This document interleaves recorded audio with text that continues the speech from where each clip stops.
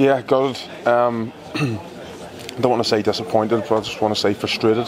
There were a lot of positives that we could have took out of the game. You know, coming away, managed to nick a 1-goal lead, and then trying to sort of defend and keep our tactics for the last 15 plus minutes was always going to be tough. And playing against the top side at the end of the day, and when chances come along for these types of players, 9 times out of 10 they normally take them, and that's why they're a top side. So it was frustrating that unfortunately their clear-cut chances came in the last 10 minutes or so, and then the last 10 minutes of the game was sort of tactics went out the window. They were trying to push for the goal and we were trying to equalise. So yeah, can't be disappointed. Just got to be frustrated that we just weren't able to get the win. We've come a long way as a team. We've got to keep fighting and going forward and just try and take as many positives as we can.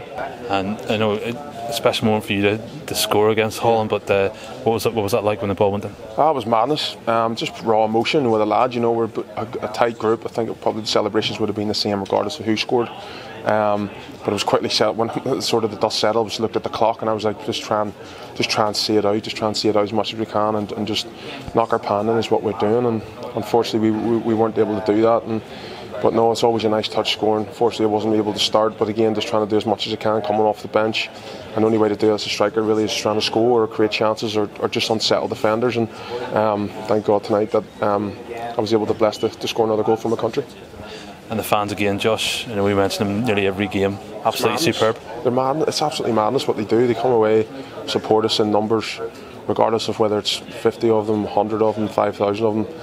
They take over literally wherever they go, and they're always singing our names from minute one all the way through. Probably still singing out there in the streets. And as much as it is brilliant, and they come along support us, the only way ideally we can send them home with a smile is trying to get 3 points. And unfortunately we didn't do that. Hopefully we entertained them. Give them something to hang on to when we took the 1-0 lead, but unfortunately that wasn't the case. But hopefully they had a fantastic time and they all got home safe.